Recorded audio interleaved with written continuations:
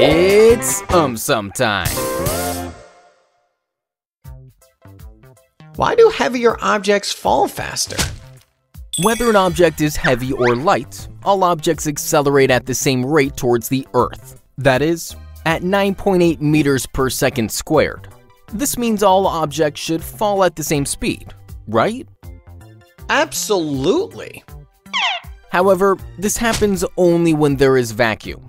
A scientist named Robert Boyle placed a coin and a feather in a big glass jar and removed all the air from it, thus creating a vacuum. He then inverted the jar and observed that both the objects fell to the bottom at the same time. But this doesn't happen on Earth because here the speed of falling objects depends upon their surface area and air resistance. The feather has more surface area as compared to the coin.